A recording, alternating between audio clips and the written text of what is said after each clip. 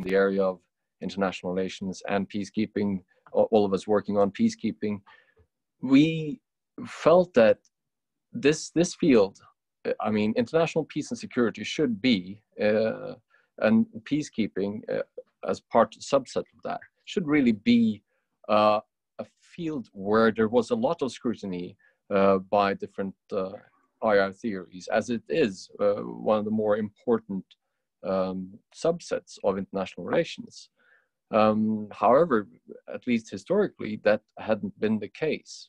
In the more recent years, though, there has been a lot more research coming out with explicit different theoretical perspectives on peacekeeping, and we thought it could be very helpful both to try to have a look at how different international relations theories could be applied to peacekeeping, as well as see how peacekeeping as an empirical field could bring more new perspectives on IR theory.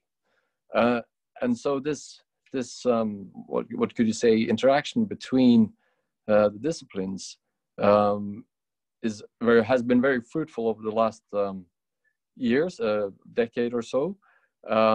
And there hasn't been a book that explicitly took this as a subject. So we felt that there was a niche here that could be filled and could be of use both to scholars in the field as well as new students coming to the field. So that's really the rationale and background for why we wanted to do this book. And of course, we hope that it's going to be useful and of interest to scholars and students alike out there.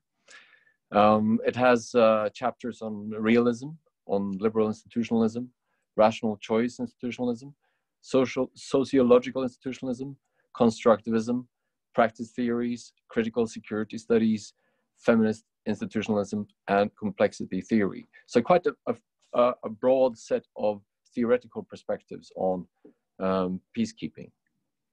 I won't say very much more. I think it would be much better to spend the time we have to have a discussion and to let those that have written individual chapters present some of their work. I would also like, would be great, Mats is one of our contributors, and he has written an excellent concluding chapter drawing the long lines, you know, being a scholar that hasn't been in this field much longer than us. It would be great if he could also share some of his thoughts as we move on during this discussion. Finally, I would also like to say happy birthday, Mats. Thank you.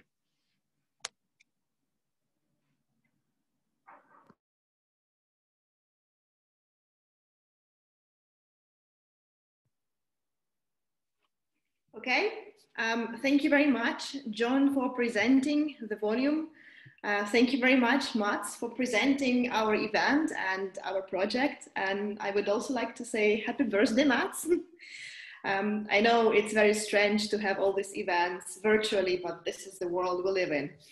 And I, of course, would like to thank everyone who has joined our seminar, our book launch, for tuning in to learn more about UN peacekeeping and international relations theories. And I have a presentation, which I hope will be more interesting than looking at my face. Here we go. So I'm sharing my screen now, and you should be able to see my presentation. I'm going to talk about my chapter, or rather our chapter, co-authored with Professor Carla Monteleone from the University of Palermo. And it's the second chapter of our volume, and it's devoted to liberal institutionalism. And I myself am a research associate in the War Studies Department at King's College London. So in terms of liberal institutionalism, the central concept for this international relations theory is that of an international institution. And when we think about international institutions, we very often think about formal international organizations. We think about the UN, the European Union, the World Bank, the World Health Organization. But in addition to formal international organizations, there are also informal international institutions, specific sets of norms, rules, practices that shape international interactions. In United Nations peacekeeping, we do have a combination of formal and informal aspects of peacekeeping as an institution. And in general, in our volume, we wanted to look at United Nations peacekeeping as an international institution, not only from the perspective of liberal institutionalism, but also from all the other international relations perspectives. In terms of specifically liberal institutionalism, there are some core assumptions of this international relations theory. And many of those assumptions are shared with, for example, realism. Both realism and liberal institutionalism assume that states are self-interested actors. They want to advance their own interests, they want to maximize their utility, and in that sense, they're rational players that seek gains. But at the same time, unlike realism, liberal institutionalism assumes that cooperation is possible and states can achieve more through cooperation than competition. So international relations are not a zero-sum game. So as a country, my loss is not my opponent's gain necessarily. Sometimes when we have international conflicts, when we have breakdowns of security, everybody loses. So it makes sense for states to cooperate to advance those collective outcomes. And international institutions like the UN are very helpful for promoting cooperation. And one more assumption of liberal institutionalism is that domestic publics, domestic actors, ranging from NGOs to industry groups, can have inputs in international negotiations by pressuring their governments to do something. And I'll quickly discuss how it applies to United Nations peacekeeping. In general, one would assume that liberal institutionalism would be quite a dominant perspective on United Nations peacekeeping, because it's about cooperation, it's about international organization, like the UN, it's about mutually beneficial outcomes. But we have found, when writing this chapter, that those applications were not as widespread as we would imagine. At the same time, in comparative politics that looks at United Nations peacekeeping, there are some applications of this theory, of some concepts from liberal institutionalism. For example, peacekeeping has been analyzed as a signal that parties to the conflict consent to each other. So when parties to the conflict invite peacekeepers, it can send a signal to their opponents that they're committed to peace. They're committed to the implementation of a particular peace agreement, that they're committed to the peace process. So in that sense, peacekeeping can be seen as a signal. It has also been analyzed as a way of international influence, because when international actors, such as the UN, come in and try to mediate a particular conflict, try to shape a specific peace process, they need to have leverage over the parties to the conflict. And they can offer incentives or they can place constraints on those parties to make sure there is no breakdown of the peace process. And finally, sometimes peacekeeping has been used as a bargaining chip in negotiations. For example, one of the rare vetoes on a peacekeeping resolution was when China decided to veto the extension of the UN preventative deployment in Macedonia, after Macedonia decided to recognize Taiwan. So in that case, peacekeeping was used in international relations, international affairs as a bargaining chip. So these are the applications that we don't look at very closely in our chapter, because we think that they do not speak to this idea of peacekeeping as an institution. But when we think about peacekeeping as an institution, a very important area is troop contributions. As you all probably know, the UN doesn't have a standing army, so it relies on member states to provide peacekeepers, both military and police, for its operations. And it does offer reimbursements to those countries for peacekeeping deployments, but very often those reimbursements do not cover the cost of deployment, especially for those countries with very advanced militaries. So countries have various motivations for contributing troops to United Nations peacekeeping, which can be both material and normative. It can be about commitment to peace, it can be about prestige. But specifically, liberal institutionalists would look at peacekeeping as a public good. And the public good is something from which all countries in the world benefit. And if we hope that United Nations peacekeeping is effective in maintaining international peace and security, then we would expect all countries to try to contribute to this public good.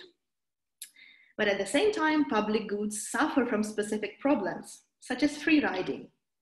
And there is some interesting research that looks at the number of countries that contribute to a peacekeeping operation, and the shortfall in their personnel contributions. Because many peacekeeping missions do not have enough peacekeepers. So the Security Council would authorize a certain size of a peacekeeping mission, but sometimes the Secretariat wouldn't be able to find enough contributors. And it happens when there are many contributors to a peacekeeping mission. Another perspective on troop contributions would look at externalities. And this perspective would essentially think of peacekeeping not as a public good, but as a club good. So certain countries benefit from peacekeeping more than other countries. Because, for example, small island states might be completely unaffected by a conflict in South Sudan, but the neighborhood, the countries in the region, would be deeply affected. They would experience refugee flows, they would experience conflict spillover. And for that reason, they might be more motivated to contribute to peacekeeping, to promote primarily their own security. And during the Cold War, it was considered inappropriate for great powers and neighboring countries to contribute peacekeeping troops. But this has changed, and now many neighbors participate very actively through peacekeeping contributions in promoting regional security. So this is one of the perspectives where liberal institutionalism has been applied quite widely. One more aspect of peacekeeping decision-making would look at the effect of domestic publics. And you might have heard this phrase called the CNN effect, which presupposes that media drives peacekeeping decision-making. And when people see terrible suffering, when people see famine, when people see civilian victims on the screens, they start pressuring their government to do something about the conflict. And sometimes this pressure can, of course, be productive, but it can also be counterproductive. When there are no conditions for peacekeeping deployment, when a country is not really committed to a particular peace process or conflict, then it can lead to difficult situations. And the mission in Somalia in the 1990s is usually held up as an example of US intervention under the pressure from the media, from the public, but it lacked staying power and the conditions were not ripe for a peacekeeping mission. And of course, it's linked to this idea of popular mobilization, that civil society can mobilize to try and pressure their governments into a peacekeeping deployment. And here, a more recent example is the mission in Darfur, where in the US, there was a very unique domestic coalition that tried to pressure the US to intervene. And the coalition included both Christians and African Americans, because of course the conflict is in Africa and it was perceived that the Christians were being targeted. So that coalition essentially pressured the US into trying to deploy a UN mission. Of course, the US itself didn't participate, but it played a significant role in essentially persuading China to put pressure on Sudan government to allow the transition from an African Union to a United Nations peacekeeping mission. But at the same time, the effectiveness of that mission is disputed because the government of Sudan wasn't really willing to allow the mission to do what it was supposed to do. So those are some of the ways in which domestic inputs into foreign policy, into international negotiations can shape peacekeeping.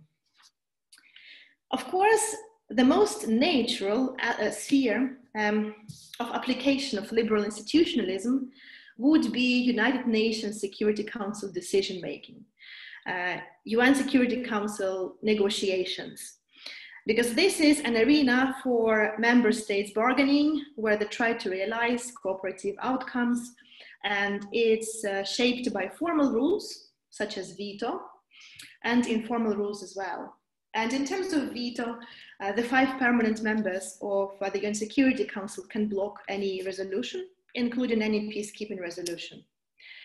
And normally for research purposes, liberal institutionalists would often look at the voting record of international organizations. In the EU, for example, it's quite useful. One can see how countries form coalitions when they vote against proposals, when they support proposals.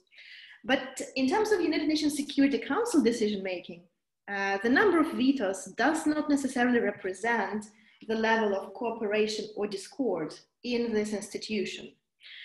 As we can see on this graph, the numbers of negative votes or vetoes are relatively low.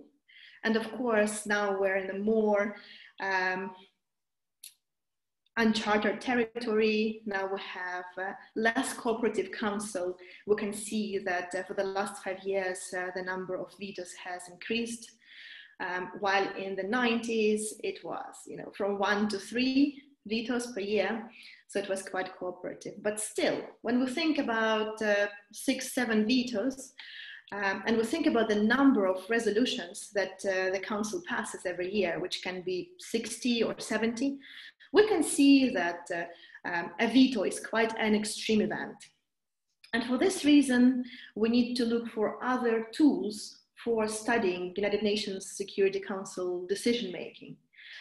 Because very often peacekeeping resolutions are passed by consensus, even when member states would explain their vote and they would say, well, we actually don't agree with this peacekeeping resolution, but hey, we're gonna go along with it.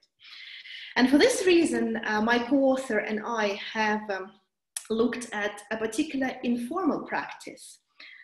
And this is a practice of sponsoring peacekeeping resolutions. So every resolution in the Security Council has to be moved by a particular member state or a coalition of member states. And we have noticed a very interesting pattern in terms of change in this informal decision-making practices. For example, in the early 2010s, there was a coalition that would normally propose or sponsor peacekeeping resolutions.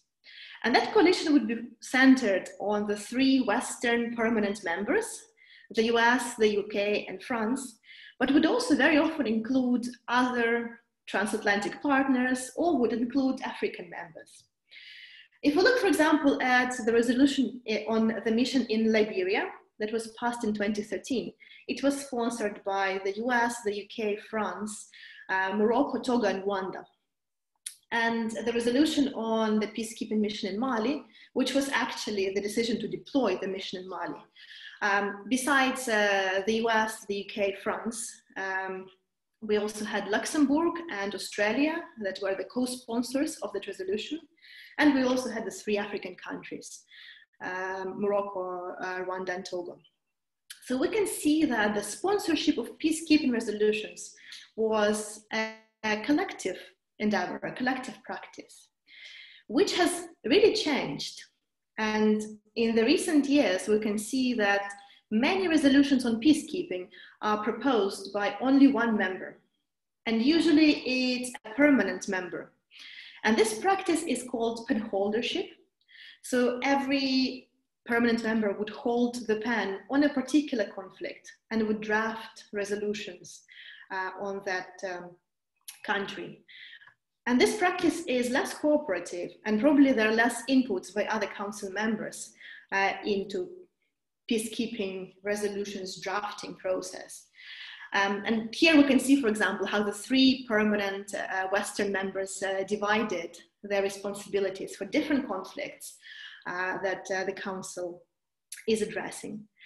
And essentially, we argue that it's important to look both at formal practices and informal practices, informal rules, norms, informal institutions that shape peacekeeping decision-making. And now we're going to move on to another chapter, which also looks at an aspect of peacekeeping as an institution, but looks more at the United Nations peacekeeping bureaucracy. So I'm going to give the floor to Sarah.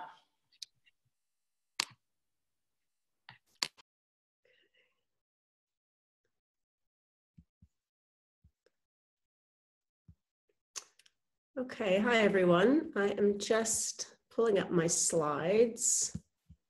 Bear with me one moment. Okay, so first of all, I can't say anything before I wish Mats a very happy birthday. I think we're fully embarrassing you now, but luckily you've got your camera and your sound off. So anyway, I hope it's a wonderful day, and we are very grateful that you're taking some time on your birthday to chair this session. I'd also like to just say a quick thanks to John and Kseniya, who were fantastic editors for this volume, all the way back from that workshop in Cardiff many years ago to having an actual copy of a book in our hands, which is great.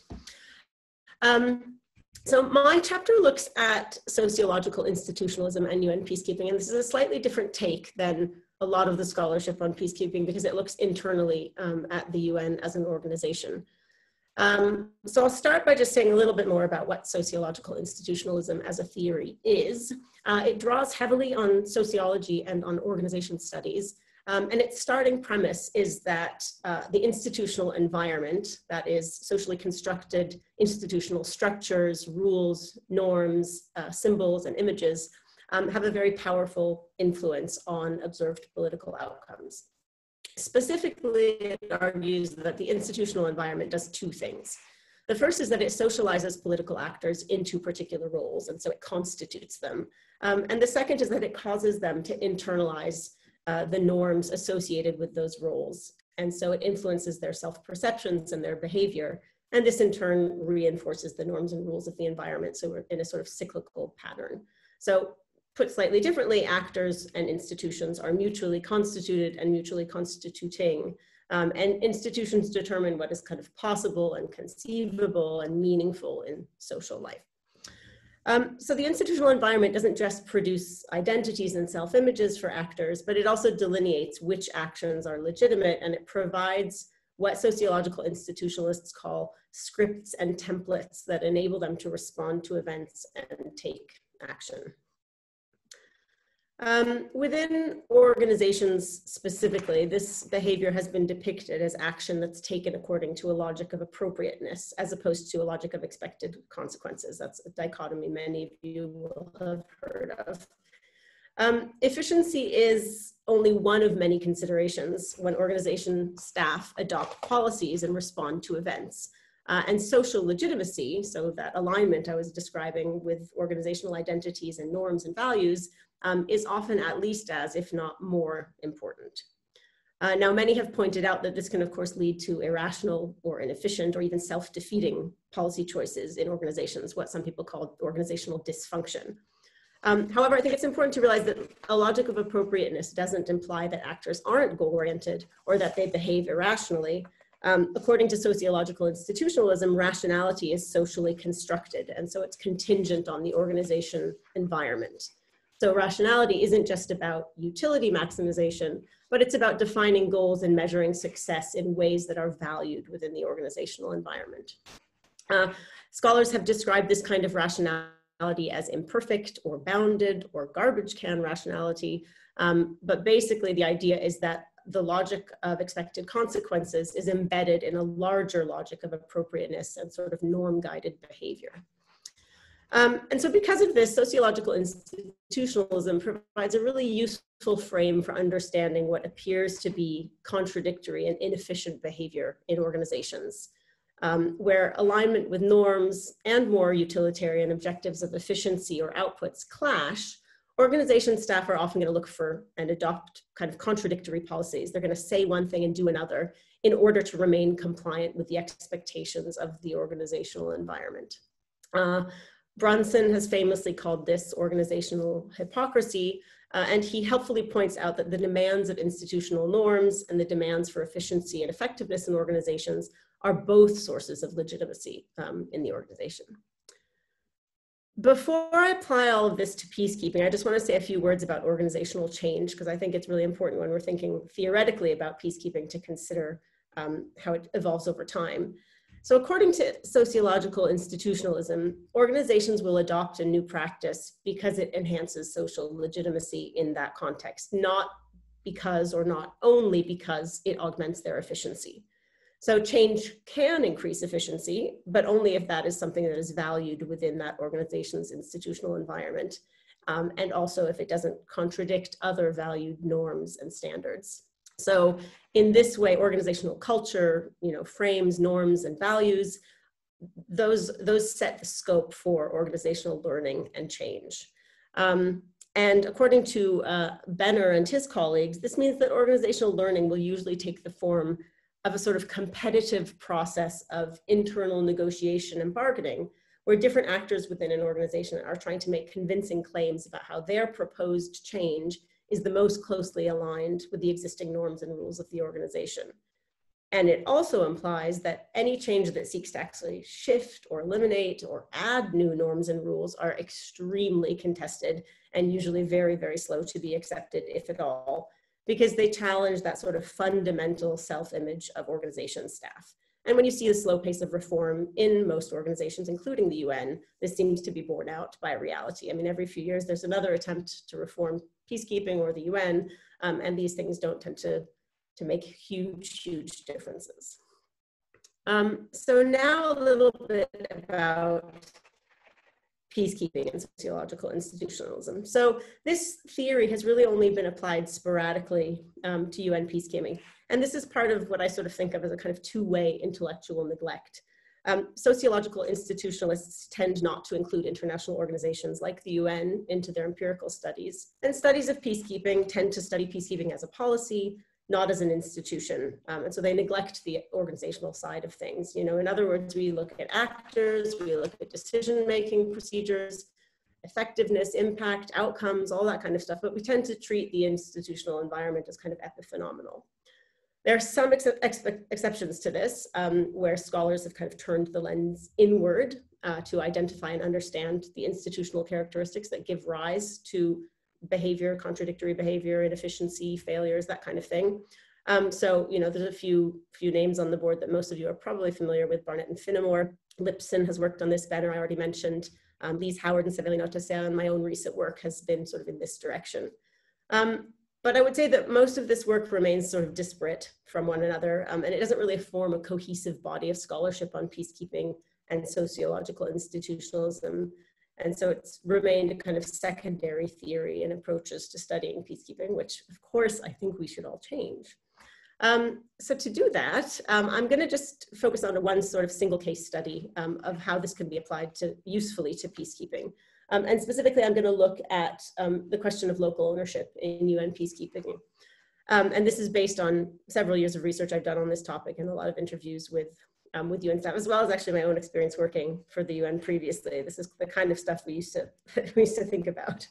So most of you will have heard of local ownership and know that the UN has persistently emphasized local ownership sort of over the past 20 years or so. It's become ubiquitous in UN discourse about peacekeeping, and it is now actually included as a kind of key principle of peacekeeping on the peacekeeping website, along with the sort of long-standing troika of consent, impartiality, and the non-use of force. And in fact, there are a number of documents, including Security Council documents, that call local ownership a moral imperative.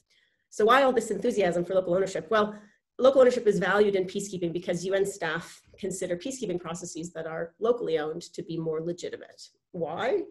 Peacekeeping as an activity necessitates deep intrusion into lots of different local and national processes in host countries. And those are processes that are not normally open to external interference. But in order to bring about sort of meaningful conflict transformation, you have to intrude quite deeply. Now that intrusion, however, contravenes very highly valued norms relating to self-determination, non-imposition, and non-interference within the UN. These are principles that are enshrined in the organization's founding charter. So staff are put in this position where they sort of have to violate their stated principles in order to achieve their stated goals. And this kind of directly goes against the self-image that UN peacekeeping staff have of themselves as kind of standard bearers for the principles of appropriate and legitimate behavior in the international system. So as a result, peacekeeping staff seek out policies and approaches to peacekeeping that enable them to remain aligned with the principles and norms of the organizational environment, even if those policies and approaches are inefficient or unlikely to lead to success. And local ownership is one of those. It's perceived to lessen intrusion and to ensure that actions aren't imposed, but instead they're jointly agreed upon. And this makes them more appropriate within the institutional bounds of the UN. And I'll just read you one quote from an interview to illustrate this. There's a deep-seated political bias in the UN that the UN stands for self-determination rather than externally imposed neo-imperial forms of governance. Local ownership fits that view nicely. This is an important part of the UN's self-perception. So in this quote, you can see this person is thinking about how this helps UN staff perceive themselves. It's not so much about whether it's efficient or whether it's going to make peacekeeping more successful. And more broadly, it enables staff to kind of reconcile these contradictions between their operational obligations and the institutional norms and values that exist within the UN, and it sort of allows them to be true to their organizational identities. And importantly, as I just said, this is the case even if local ownership is actually inefficient in a particular context, or it weakens the chances of success or slows the delivery of outputs. And interestingly, in my interviews with UN staff, that's pretty much exactly what everybody said. Basically, everybody said local ownership is inefficient. It delays, it prevents us from being efficient. Because the UN has to share responsibility for decision-making and implementation with actors who might have weak capacities or illiberal or authoritarian objectives. So I'll just read you a couple more quotes to show how this came through. One UN official stated that involving local actors slowed everything down to no end. Another noted that local actors don't have the capacity or neutrality for implementation. Another one said that local ownership resulted in delaying and complicating the achievement of our objectives. And another one said, well, you know, we have ownership in mind, but we just do things for them sometimes because there's a pressure to deliver. Yet these exact same staff, the ones who expressed these concerns about local ownership and whether it's an efficient policy, also maintain wholeheartedly that it was the right thing to do. And indeed, not only that it was the right thing to do sometimes, but that it should always guide peacekeeping activities. You know, it's, as I said before, it's become a key principle of peacekeeping. And as a principle, it can't be appropriate only sometimes and in some places. It has to always be appropriate and everywhere be appropriate. However, and I think this is really critical, as I mentioned before, peacekeeping staff aren't only motivated by kind of compliance with norms. They are also motivated by these sort of more utilitarian considerations of output and results. Because those are also social goods that are valued within the institutional environment of the UN. So rational behavior in the UN means both trying to comply with those institutional norms and realize goals and outputs. And local ownership therefore becomes very problematic because it's largely considered to be hugely inefficient and to imperil the delivery of stated objectives. So as a result, I think what we see is that local ownership has become primarily a discursive tool for UN staff. It's something that allows them to portray their actions as locally owned, even if in practice they're not. So you hear a lot being said about local ownership and involvement and inclusion and these kinds of things.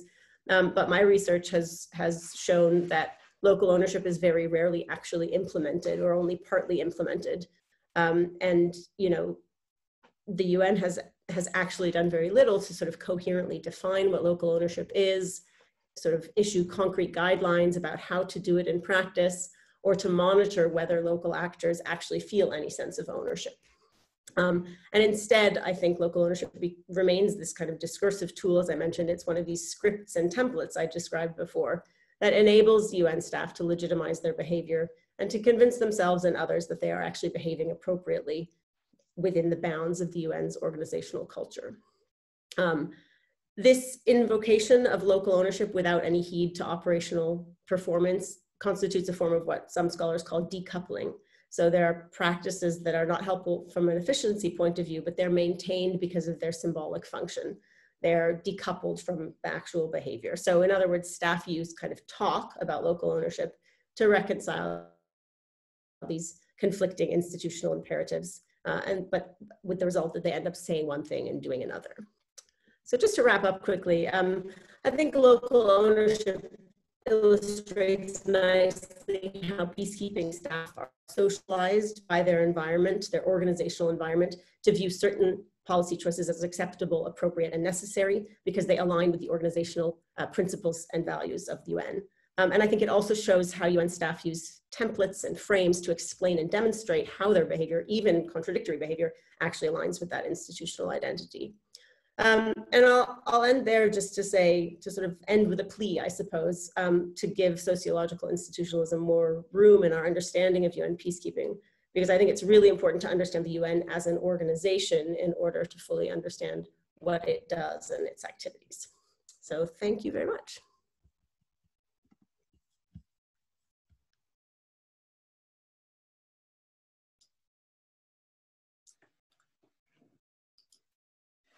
Well, thank you very much. I think it's back to me. First of all, thank you very much for those very substantive. Hang on a second. I'll be with you. There we are. Thank you very much for those very substantive contributions. And also thank you, of course, for remembering my birthday. I am much appreciated and thoroughly embarrassed, but thank you nonetheless. John mentioned that I had contributed to this book and that I might say a few words about not so much my contribution, but what I think about the book as a contribution to the study of peacekeeping and to international relations theory. And I might just say a few words by way of introduction to the actual discussion. In the meantime, if you have questions, which I'm sure you will have, just enter them in the chat box and I'll try to keep track.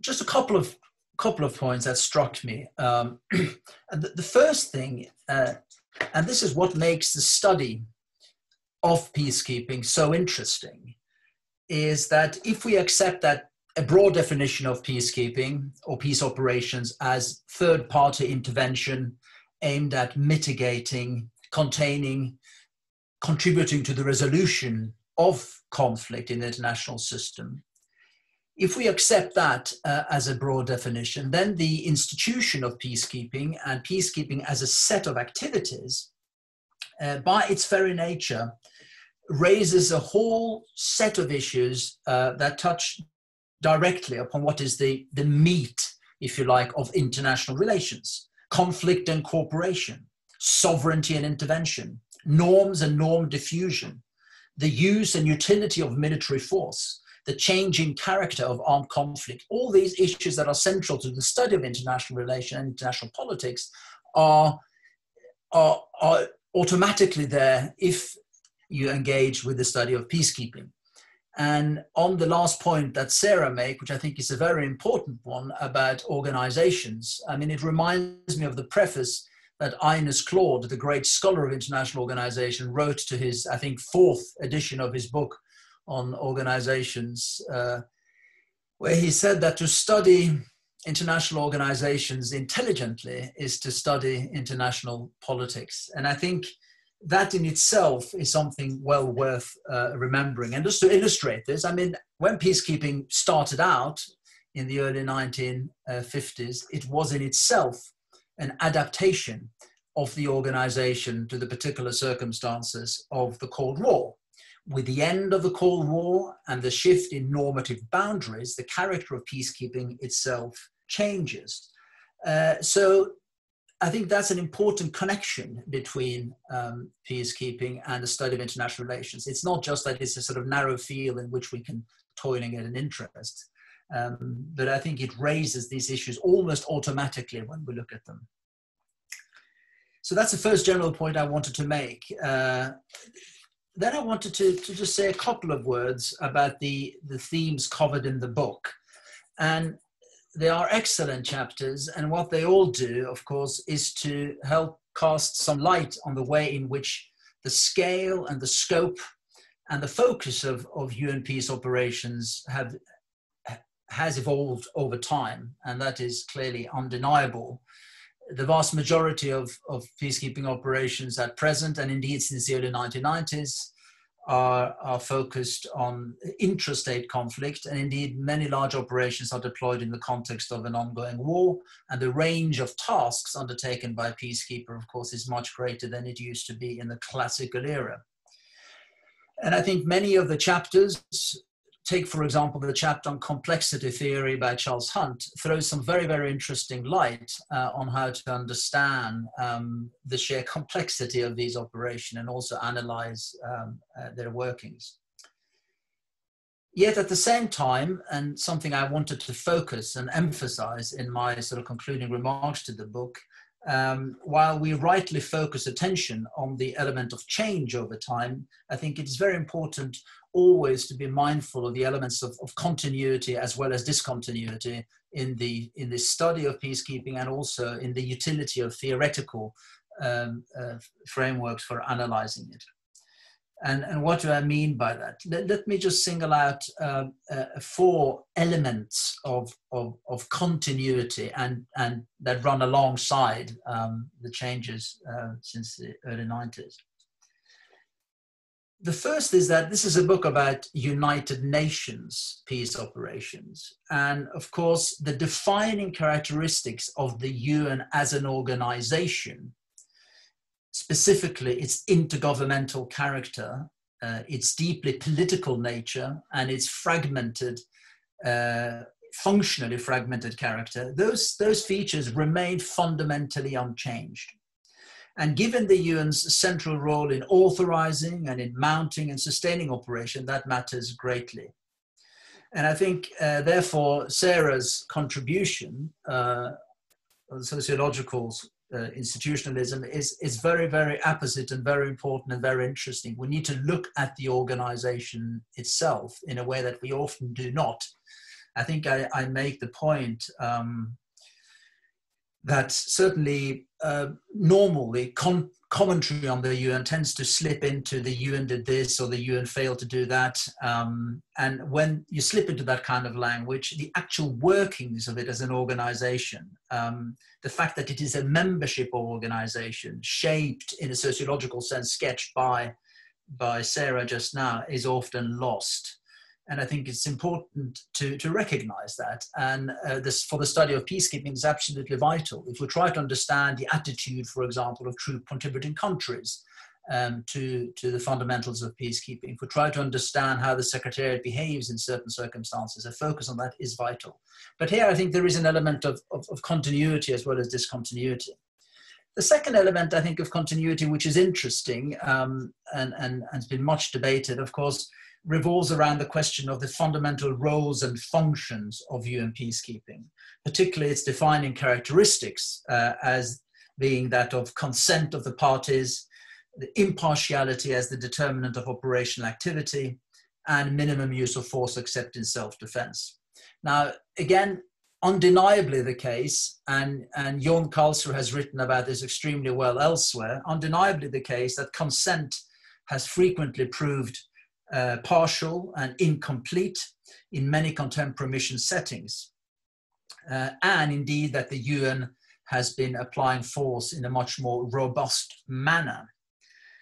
But even so, member states, including the Security Council, for a mixture of, I think, principled and pragmatic reasons, have been reluctant to reject what we might call the essential character of peacekeeping as a third-party activity that relies on a measure of consent, impartiality, and a minimum use of force. So the whole discussion about the use of force, to some extent, revolves around this. And you can see how this ties into issues such as the question of protection of civilian, of course, which has become a very major and important mandate for UN operation. And this brings me to the sort of third, if you like, element of continuity ties into that, that although we tend to speak of, and the textbooks will tell you about traditional or classical or first generation peacekeeping, I think the whole history of peacekeeping, right back to its inception in the 1950s or even late 40s, is richer and more varied than is often recognized. There is a very important disjunction with the end of the Cold War, no doubt about that. But many operations during the Cold War, particularly the Congo operation from 60 to 64, and also interestingly, operations in Lebanon and Cyprus, raised many of the issues and challenges faced by the inherent difficulties of inserting and operating any kind of outside civilian and military force in a third party capacity in the midst of an ongoing war. And I think it is very useful to bear that original experience in mind. Jon Karlsrud joins us from Oslo, and we have spoken about this. His institution, the Norwegian Institute for International Affairs, has a very long and distinguished history of studying peacekeeping. And after the Congo operation in the 1960s, they published a book which you'll find in the library, hopefully still, called the Oslo Papers. And the Oslo Papers is a compilation of reflections really on the challenges the UN faced in the Congo. And I looked at it early on when I started writing about peacekeeping, and I found an extraordinarily useful source, both for reflection and insight into peacekeeping, drawing from that particular experience. And again, this is not to say that there haven't been very, very important changes, but I think we need to be mindful of the element of continuity there as well. And the final sort of source of, I suppose, continuity, I think, is in the nature of, and the continuities in the international political system itself and the sources of state conduct. Specifically, considerations of interest, power and prestige continue to matter greatly to states, whatever we think about that as principal drivers of it. And I think as is made clear in the chapter on realism in the book, UN peacekeeping simply can't be divorced from an appreciation of the continuing importance of power politics in international affairs. The final point I simply want to make really concerns the sort of value of this particular book and the value of theorizing. I think what these different chapters do very, very well is to bring new perspectives and to analyze, just as Sarah did, dimensions which have been much neglected in the past, the nature of the organization, the way the Secretariat works, to take that particular example, and by doing so, opening new avenues for future research. And I think there are many, many areas which have been neglected. There's a very interesting chapter on gendered power relations within institutions, which is well worth reading and thinking much more seriously about. But what I think all these chapters also do, and I feel that quite strongly, is that they do bring out, I think, that theorizing itself is necessarily an iterative process, and that the value of these different theoretical lenses, which is what the editors describe these as being, rather than separate and self-contained paradigms, if you like, their value are tested, or must be tested and refined in light of rigorous empirical investigation of actual operations, whether contemporary or historical. If you don't have that sort of element, that iterative process, of course, there is always a danger that theories can become isolated or self-referential even worse than that. And here I think we are fortunate looking forward in that there is much increased availability, and I've spoken to Kseniya about this, and she has taken advantage of this. There is a greater availability of what we might call sort of new primary sources, either done through rigorous fieldwork and interviews, but also things that have been released, particularly from the operations in the 1990s, unsurprisingly, the former Yugoslavia and Rwanda. And I think that material is enormously interesting as a sort of a resource with which many of these theoretical lenses can begin to can engage.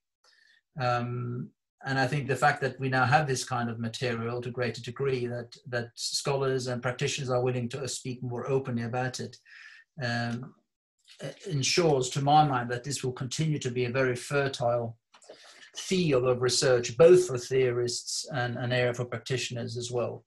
So those are the kinds of initial comments I wanted to make, but I want to open up for questions, and I will do that straight away. I hope that Aisha will tell me if everything is working or not working. Perhaps you should tell me according to plan. But let me see if I can turn to Anna Maria.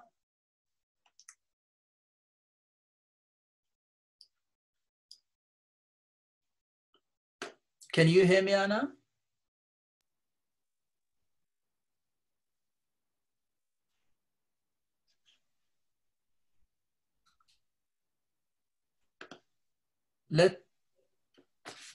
I can't hear Anna at the moment, but let me just try to stick properly to my list. Kieran Connolly, do you want to ask your question? Unmuting your microphone.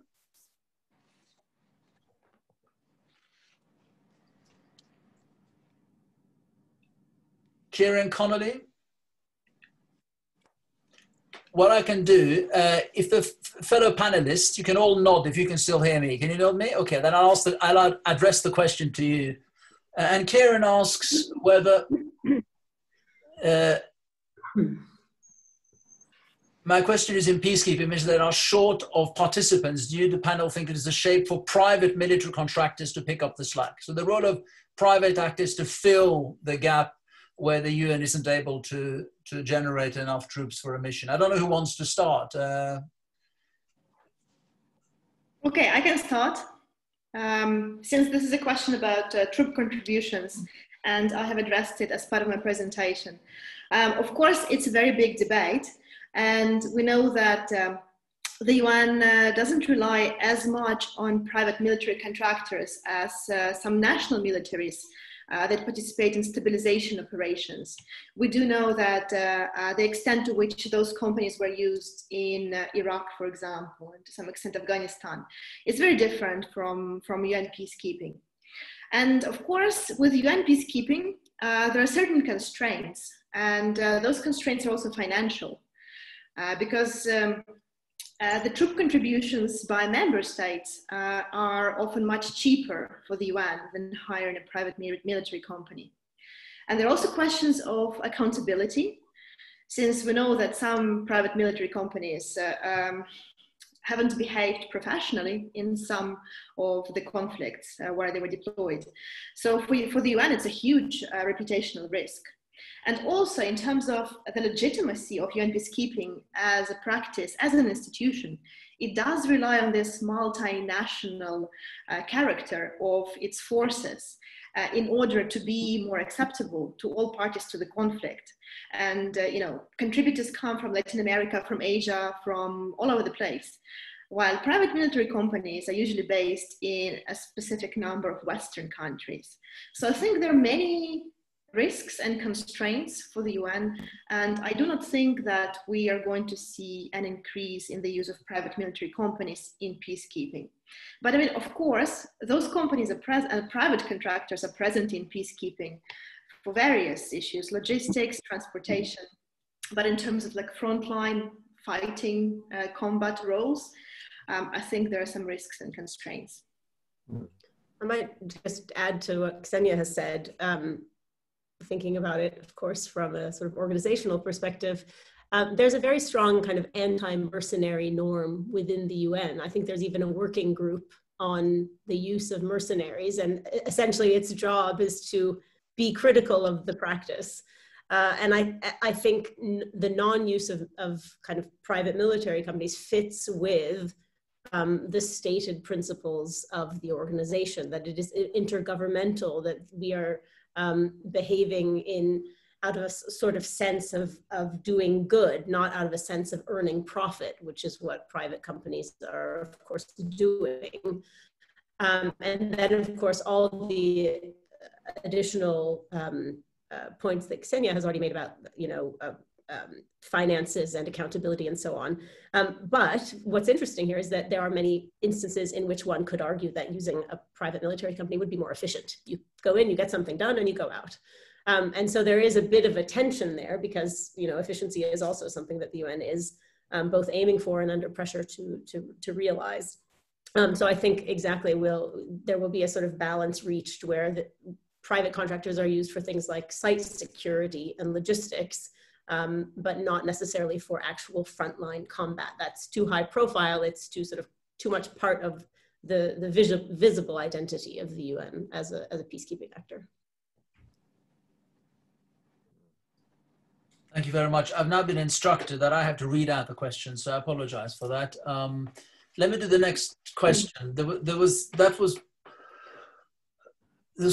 We talked about the interaction of IR theory and peacekeeping, but there was also a question of what unique features of, if any, of peacekeeping might serve as a lens to also illuminate IR theory. I will just invite my panelists to answer that, but I simply wanted to, I think I hinted at it when I made a reference to the chapter on realism. I mean, it is quite clear that peacekeeping and the practice of peacekeeping, we look at individual operations in details and how member states behave in terms of providing troops or their response to the rules and regulation governing, very much have their own interests in mind, as well as some higher calling about the way to prudence. I think in that sense, it does confirm important elements of realist thinking and behavior, but it doesn't exclude necessarily other insight that it brings to there. And I sort of suggested that, you know, methodological pluralism is very useful in pointing to various aspects of peacekeeping. But who wants to, on my panel, wants to come in there? Jon, did you have I could start, perhaps, but yeah, in my own work, I've been trying to look at how informal alliances of actors within and outside of the UN have advanced change in what I call linked ecologies. And definitely, when I did that work, I thought of it as much as contributing to IR theory as to contributing to the peacekeeping literature, hopefully at least. That was my ambition and my interests. So. Okay, if I may go next. I think it's a very important question because we have indeed looked at how IR theory helps us understand peacekeeping. But in terms of peacekeeping and its unique features for studying IR theory, for me, one of the most interesting aspects is this combination of unilateral policies and the multilateral character of peacekeeping. And this goes back to the fundamental question of IR, to me, which is power, and how different actors project power and try to use it for their own gain or for collective gain. And in peacekeeping, we do really see that.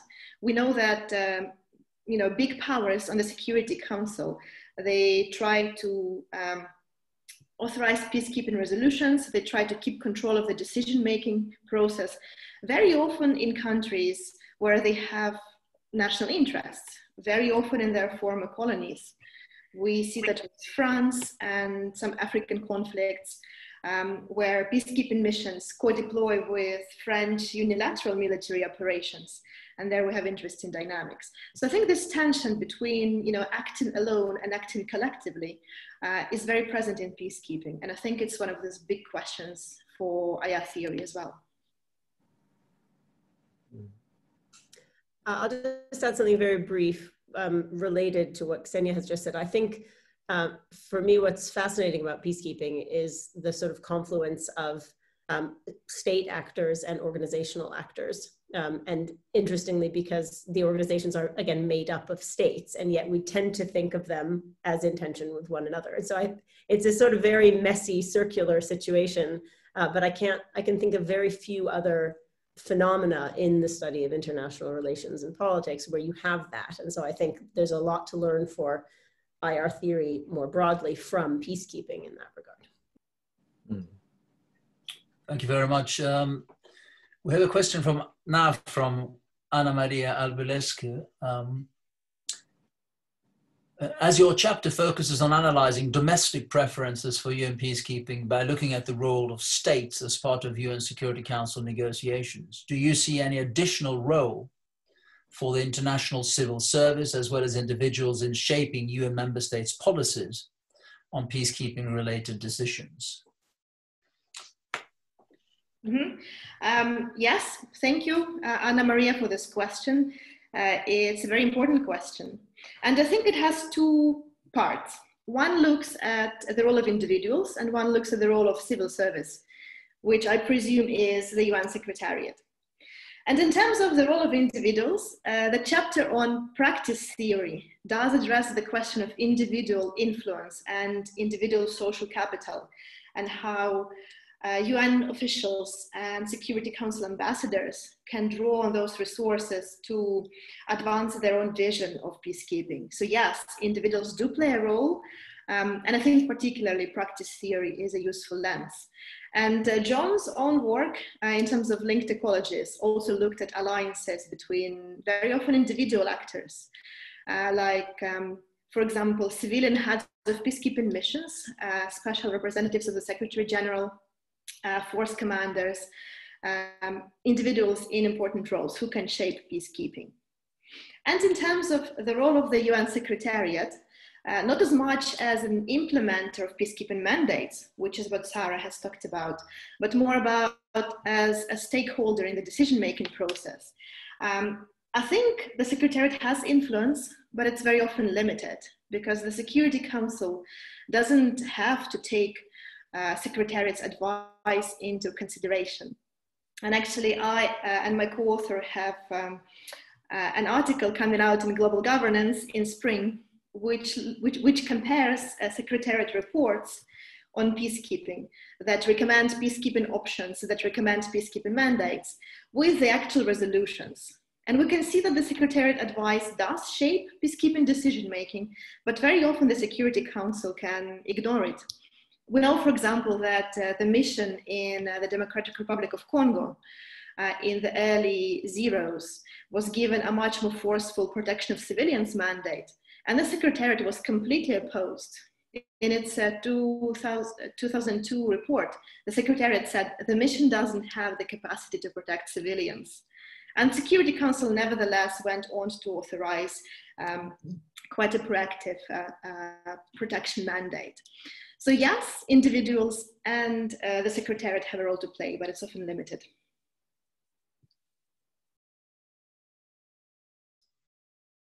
I just want to echo what Kseniya said about the importance of that question. I also think that one of the neglected areas, perhaps, of study of UN operations, the importance of the role played by individuals, particularly those that run the missions, and also indeed the Secretariat itself. I mean, there is a tendency, and one reason for this is that when things, to put it very crudely, when things go badly wrong and in a mission, and it has gone catastrophically wrong at times, there is a tendency, perhaps not surprisingly, for member states to blame the Secretariat for not being up to it. And likewise, if you turn to the Secretariat, they will say that lack of political will, there is very little we can do. Now, there is a core of truth to that, of course, but it's not quite as simple as that. There is a complex interaction between these two UNs, if you like, and what is fascinating to study, and this is why I made reference to the availability of new primary source material, is precisely how that relationship plays out in individual missions. I think if you look at some operations, I think it's difficult to explain the trajectory of that operation, whether it's successful or unsuccessful, without also an appreciation of the individual leaders that led that particular mission. And I think here again, the different perspectives in this book point to that and suggest that's an important thing. And of course, at the top of the pyramid, of course, within the Secretariat, the Secretary General himself has potentially a very important role to play. He is not just the chief administrative officer, but also has a political role. And again, that role has been used in different ways by different secretariats. There's been some very interesting reflections on, for example, Pérez de Cuéllar's role at that critical moment between 87 and 92, when the UN was very successful in helping to unwind various long-running Cold War conflicts. And I think it's been persuasively argued that wasn't simply a matter of, you know, the Cold War coming to an end. And of course they would agree. He also played a very important role in making sure that the UN was able to facilitate and support the interests of member states. So I think your question is a very pertinent one, and I think it opens up very interesting avenues for future research. I don't know if anyone else wants to add to that. Yeah, I'll just say very quickly, some more recent research that I'm working on with Kseniya and a couple of other people, including at King's, in the fieldwork that we've conducted, the role of individual heads of missions. So at the Special Representative of the Secretary General, or SRSG, has quite an influence in shaping sort of events on the ground in terms of their own risk aversion, in terms of the relations they're able to build with national actors, the relations they have with New York, and those can actually end up having some fairly concrete consequences for how a mission's position continues or doesn't continue in a particular country. So again, I would say it wasn't something we were actually even really investigating, but it kept coming up in one interview after another when someone would say, under this SRSG, this happened, but then it all changed when this person came along. So I think there's actually a lot more scope for looking at what are the qualities that and characteristics of different heads of mission and how those influence what's happening on the ground. Thank you very much. I will just echo that again. For some of you in the audience, I think took part in a live sort of Q&A we had with the head of the current mission in South Sudan 2 days ago, SRSG, David Shearer, and it was very clear from that talk, just precisely what Sarah was saying now, that although he's very, very constrained by the mandate, by the resources and other things, there is also scope for him to interpret the situation on the ground and take initiative where he sees fit and with the resources he's got. Let me read out the next question. Faraj asks, there have been many debates regarding the possibility of using PMCs in peacekeeping missions instead of deploying military personnel from member states. What are your thoughts on that? And do you think it will be an effective tool? So the use of private military companies or private military actors in peacekeeping as an alternative. Who wants to have a first go?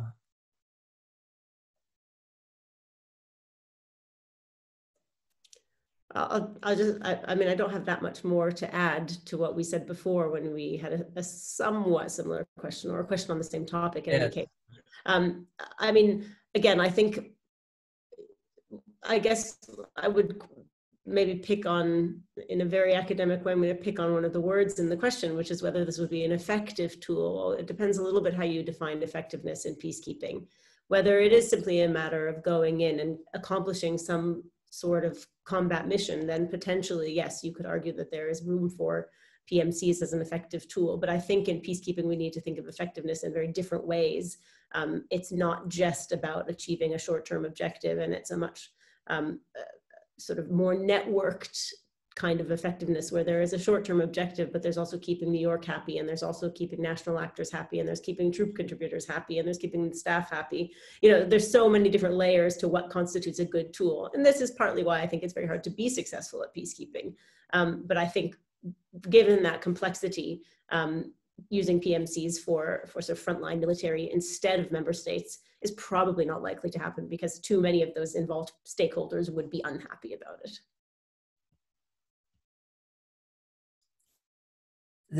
John, did you want to say something? No,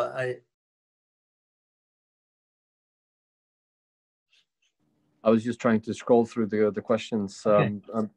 But I mean, we have already touched upon this, but of course, PMCs or private military or contractors, security companies play a role in peacekeeping missions already, and some papers are looking into that.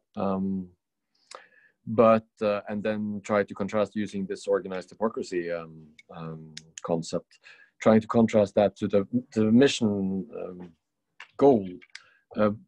But it's like we have already touched upon. It's a matter of also what kind of tasks these actors are given in missions, and probably it's not in the foreseeable future possible to kind of contemplate that these PMCs will have the frontline tasks. Not much to add, actually, from my side. Yes, I think that's essentially been covered. I mean, the obvious point being that, you know, PMCs come in many different shapes and sizes and guises. I think you can imagine private actors, and it has indeed been the case, providing, you know, fairly basic but important enabling support functions for a mission. But that's very different from what John described as a frontline role. And I think there is also the fact, many might think this is surprising still, that the UN just retains a greater degree of legitimacy in many of these settings by virtue of its universal character. It is true that the UN flag has become an object of targeting itself in a way it didn't used to be before, but there is still that sense in which, and it's an advantage it holds even vis-a-vis some regional organization, that it does represent, as it were, the international community, and that does buy it some credibility and some legitimacy, compared particularly perhaps to private actors, where the suspicion of other motives will tend to come to the surface.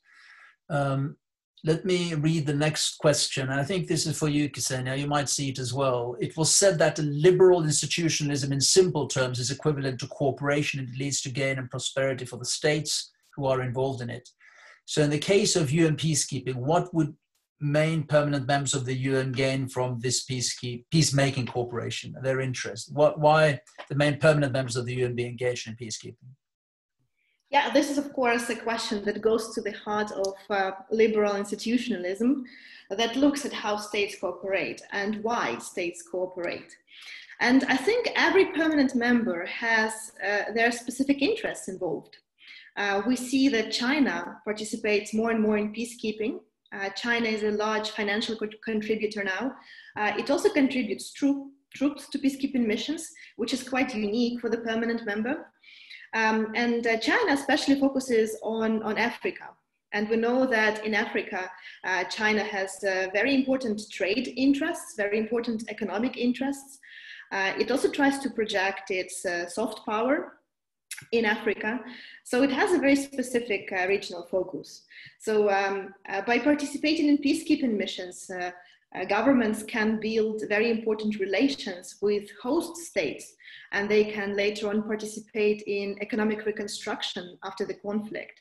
So often they want to gain foothold in specific countries to realize their economic or security interests. And when we look, for example, at the US, for the US, it's also a question of credibility, since it often projects an image of the leader of the free world. It also has a special responsibility to maintain international peace and security. And in the case of France, for example, I've already discussed how in Francophone Africa, the French mission in New York is very active in shaping peacekeeping. And I think another interesting trend in terms of permanent members and peacekeeping is the new focus on counterterrorism. And I think John has written many excellent articles about this new consensus among the permanent members in terms of using peacekeeping for stabilization and counterterrorism.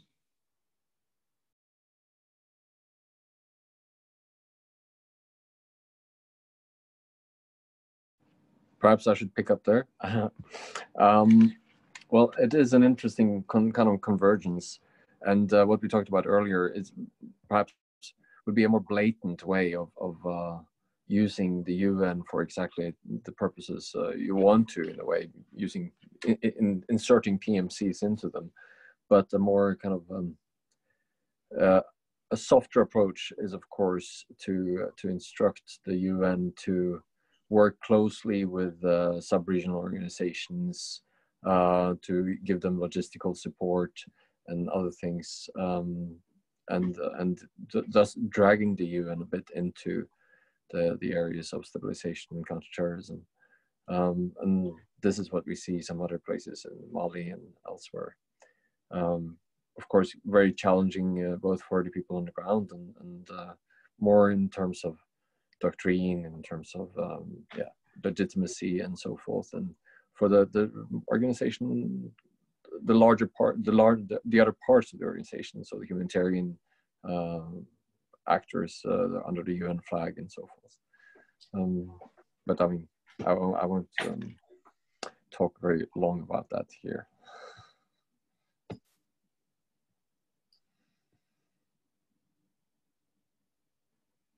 You have to unmute, Mats. Sorry, forgot about that. Just want to add one point to this. I agree very much with what's been said. But I think we often speak in terms of there being a tension or a direct conflict between principle on the one hand and interest on the other. And of course, that exists, and in many cases that will be acute. But of course, very often, in terms of the UN intervention, the most successful one, quote unquote, everything is relative, is where issues of principle and interest come together, and particularly when a major power or one power is prepared to take the lead in orchestrating an operation, partly for reasons of interest, but also principle. So I mean, take East Timor, for example, where Australia decided to take the lead. Haiti in 1994, where the Americans took the lead. They were all powerful national interests at stake as they perceived them, but also they served a wider purpose. So there doesn't necessarily have to be a conflict always between the two. But nonetheless, you're right, and I think the whole counterterrorism issue is a very interesting one, the way it has crept into mandates, in the way that the high-level panel on peacekeeping operation from 2015 clearly thought would be a bad idea. But member states, as far as I can tell, some of them have said, well, it might be a bad idea, but that's what you should be getting on with. Let me take the next question. Peacekeeping has become a tool to project power. It ties into this, and this can be seen in Security Council Resolution 1973, 2011 in Libya, and how China and Russia are vetoing Security Council resolution to protect civilians in Syria. And you suggest that this has discredited UN peacekeeping missions. What do you think the UN can do to restore its international position?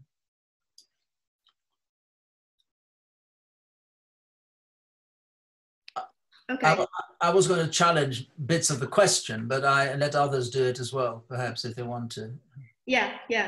It's an important question, but I don't think that this question is necessarily about peacekeeping, because peacekeeping has, of course, evolved, and Mats has talked about the difficult question of consent, which can be, partial, it can be invited, it can be coerced, like in Darfur. But at the same time, a fundamental feature of peacekeeping is the consent of the host government. And obviously, Syria is not willing to consent to a peacekeeping operation. So this is really more a question about humanitarian, well, we don't call it humanitarian intervention anymore, we call it responsibility to protect. So this is a question about responsibility to protect, whether countries are willing to override the host government and deploy troops even when they're not invited. And I think it's a different debate, a very important debate, but we haven't really looked at it in our edited volume because we wanted to focus more on peacekeeping.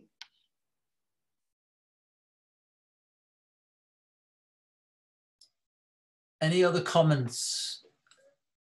Any other comments from our panelists on this as perhaps peacekeeping as a tool to project power? I don't think, like you said, 1973 isn't really about peacekeeping operation, nor is it a peacekeeping mission in Syria. But I think the question of whether peacekeeping can be a tool to project power, maybe there are comments on that or questions related to that. Well, my question would be for whom to project power. I mean, I always hesitate. So I have perhaps unpopular views on how we should conceive of the UN, but I I waver between viewing the member states as part of the UN and as something completely separate from the UN. So when people talk about the Security Council, I'm sometimes tempted to consider it an external body to the Secretariat. I mean, in many ways it is. So when I see a question like this, I'm thinking, well, who exactly here is projecting power? And it's this classic point that Mats made earlier about, you know, who should be discredited here? If it's China and Russia who are vetoing, does that discredit the UN, or does it discredit them as member states in the Security Council with the power of the veto? So I think there's a lot to untangle there that goes beyond peacekeeping itself, that is more about power relations between big countries, between P5 members. But I'm not sure whether, I think in the popular imagination, it discredits the UN potentially when there's the inability to reach a resolution on something. But I do actually think that might be one of the moments when we need to think of the Security Council as something separate from the UN, because the UN can only urge and encourage and lobby, but ultimately it doesn't get to sit in and vote in that Security Council chamber. Perhaps let me pick up there, because in a way, although I completely agree with Sarah, it also points to what an incredibly rich source of empirical material UN peacekeeping is, with all its, like we already touched upon, but with all its levels of units of analysis, from the Security Council to the UN that itself is, you know, many layered and has many different centers of agency between the General Assembly, between the Secretariat, the Security Council, the field missions, and all the interactions between different levels and the UN itself and member states. It's a fantastic source of study. So I think I'll just jump into my kind of the final words and say that's also why it's such a good source for international relations theory. You can study it from all kinds of angles, with all kinds of theoretical instruments and methodological approaches and so forth. So yeah, very interesting material indeed. Great, John. You started the wrapping up, which is great. So why don't we move on to Kseniya? Would you like to have a concluding paragraph or sentence or words? Yeah. Thank you very much, Mats, for chairing. Thank you, Sarah and John, for joining us for this presentation and for the book project. It's very, I'm very happy to see it out, and I hope that everybody who attended would also be interested in reading it. It's available as an ebook as well as a printed book, and you can read the introduction for free on ResearchGate. If you're interested in these issues. And I think the questions were excellent. So I would like to thank everyone for those questions. They have touched upon many, many important aspects, ranging from power politics to the idea of secretariat's influence, to the notion of the role of individuals in peacekeeping, to private contractors, private actors in peacekeeping deployments. So very, very important questions. And as you can see, when we talk about peacekeeping, we do discuss so many issues: international cooperations, norms and their evolution. We discuss ethics, we discuss outcomes, we discuss the role of international bureaucracies, the role of decision-making bodies. So yeah, I would like to echo John and just say that UN peacekeeping is an amazing subject to study empirically, theoretically, and for policy and practical reasons.